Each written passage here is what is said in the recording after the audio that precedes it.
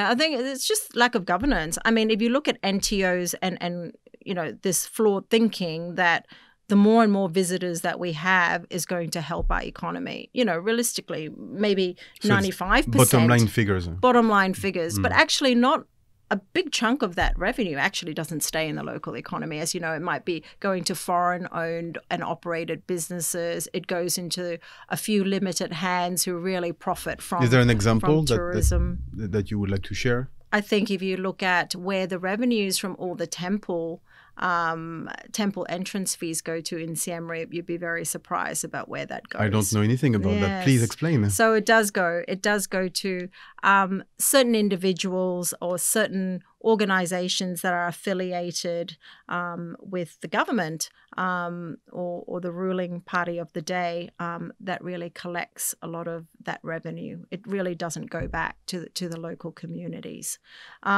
So when you have that, the very people that it's meant to benefit are not benefiting.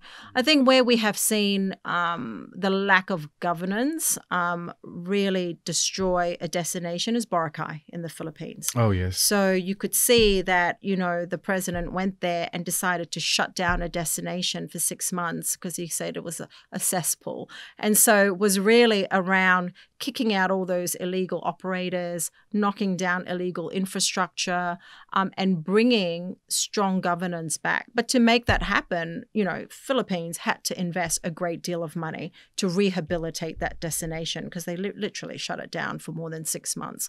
And it really required collaboration of multiple government agencies and private sector to be able to restore, you know, the marine and the coastal ecosystem, to be able to create new infrastructure, proper waste management systems and processes, and then to police that. But, you know, as a result, Boracay has come back, certainly with less people, a much lower carrying capacity than it used to have, but it's better yield for the operators that are in that destination. How did it happen in the first place? How did Boracay become so overcrowded? It was just It's promoted. A small place, for God's sake. Yeah, it was a small place, but, you know, it was very well marketed, and there was literally a lot of unauthorized development, you know, so people were getting were able to get around the building codes and the regulations by perhaps paying incentives to be able to get their structures. And so it was just very, very well marketed.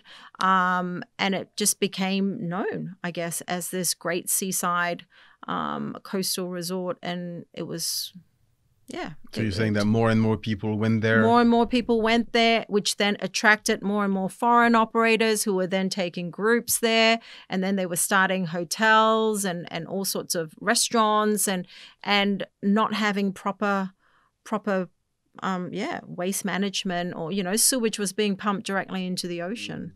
So it was just people turning a blind eye because they were paid to turn a blind eye, you know.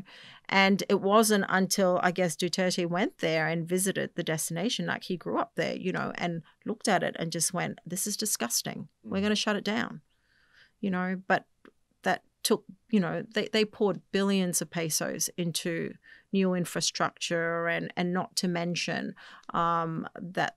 that whole destination had no revenue for a long time. Yes, of course. However, you know, the silver lining, I guess, is that, you know, Philippines now understand that, well, they spend a lot of money to rebrand that destination as a sustainable destination. I think they can feel that this is a model that they can create a competitive advantage in a very crowded, you know, ASEAN market. So, and they're planning to do that with more destinations in the Philippines, and to really be able to put Philippines up as a sustainable country, a sustainable destination for travelers.